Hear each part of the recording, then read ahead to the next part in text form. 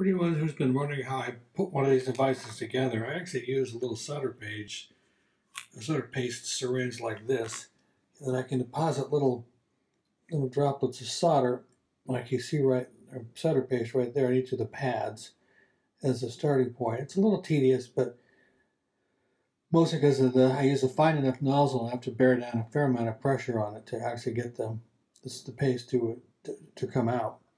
But it's really not that hard to master. It doesn't really require that much accuracy, as you'll see in a little bit.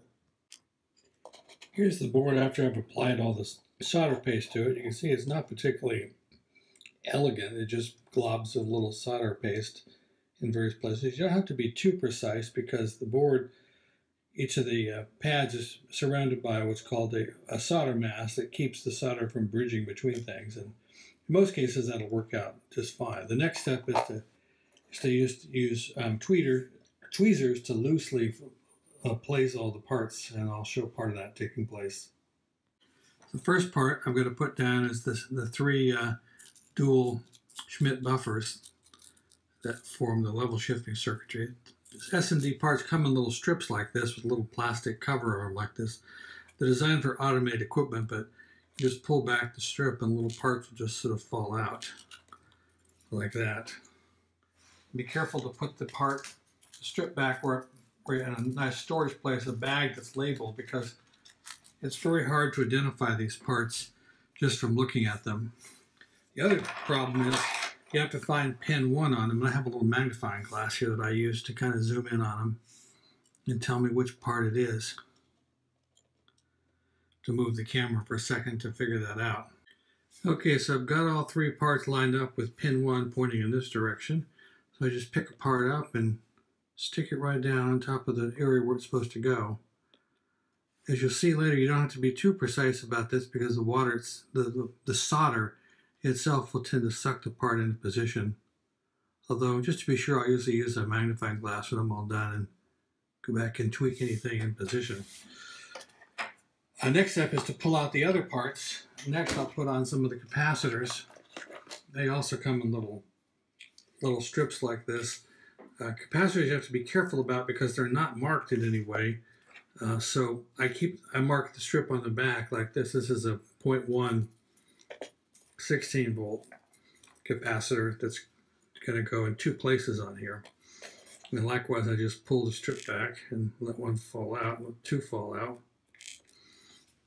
As I say, there's no markings on the thing, so once you've dumped them out of here, you can't tell one from another. So one goes right there, and another one goes right there. Then I also have 0.1 microfarad capacitors. I'm going to put 3 of those down, so I'll take 3 of those out. There's 2, and there's a 3rd.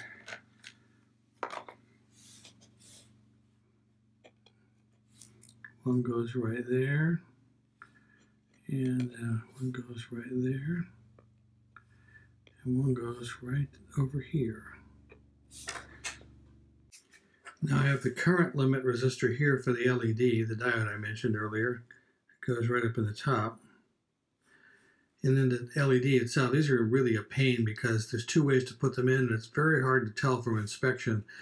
I usually will flip the tweezers over and look at the bottom side where you can see the identifier. I've already done that one here, and I know this is the correct way to put it in, but those are probably my experience is the hardest components to put in. Lastly, I've got to look up the voltage regulator. This is a 3.3 volt regulator, and it's upside down, so if you flip it a few times, it will pop right side up. And I can, just not seeing it here, it's still upside down. There we go. And it goes right in there, if you didn't see it off camera. Then I'm going to take a moment to look everything over and get the magnifying glass out. So here's where the real magic happens. This is my little heat wave gun, or heat gun. It's an 8032A++ by a company whose name I can't pronounce, but you look it up by that name.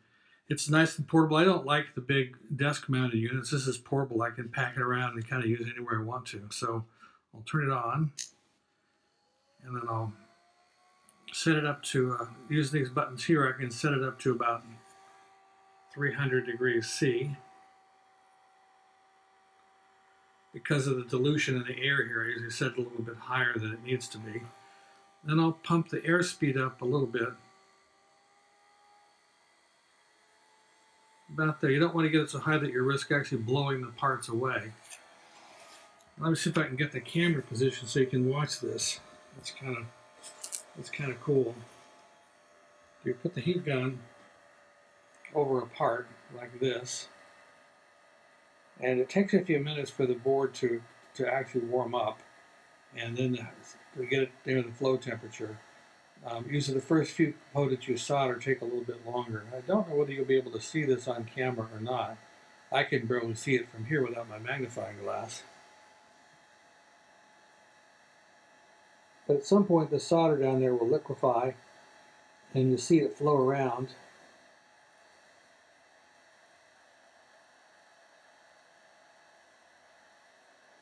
And there it goes on one side. Sometimes you have to wait a little bit longer for on the ground side for the solder to flow. So I'll dwell a little bit more. You can kind of tell by how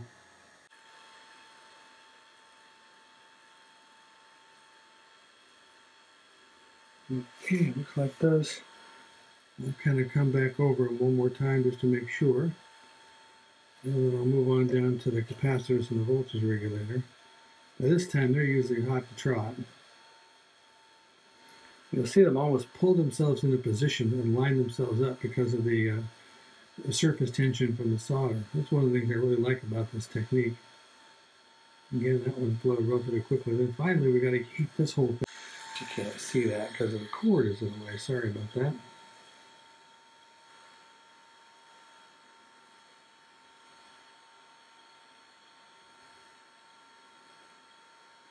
And then now I just turn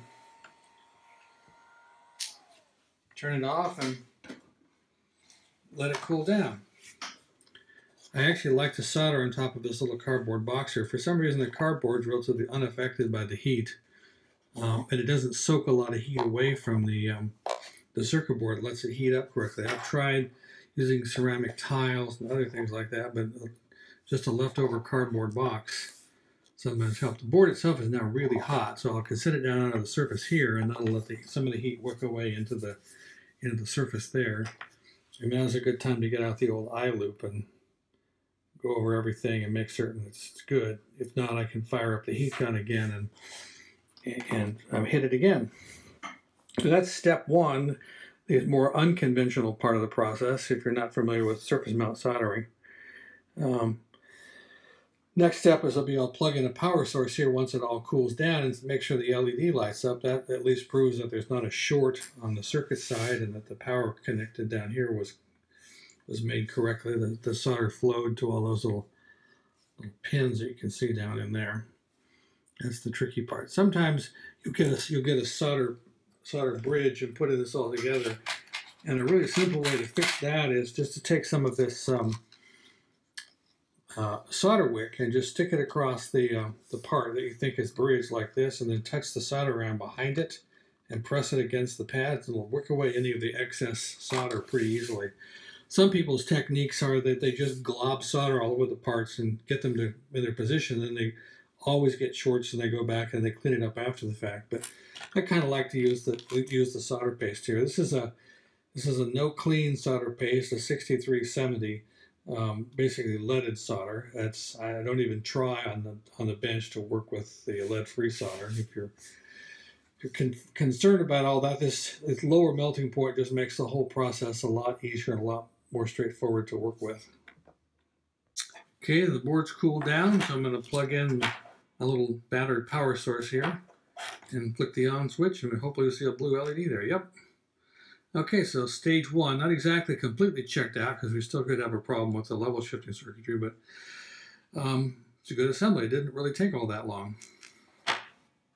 The other essential tool I forgot to mention is this Luxo magnifier with LED lights. underneath. I like the LED lights because they're a lot cooler than using the old fluorescent types. But using a tool like this lets me get in there and work quite closely with everything, and really simplifies the problem when you have eyes as old as mine.